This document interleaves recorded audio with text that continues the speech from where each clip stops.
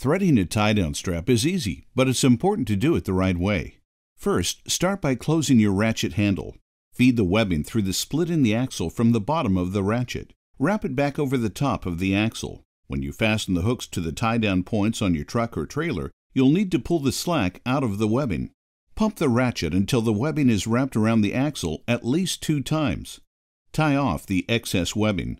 SmartStraps 10,000-pound ratchets include many innovative features that make them more convenient and easier to use than other tie-downs. They have robust steel rails, over-molded handles and release triggers, protective hex caps, and commercial-grade plated hooks.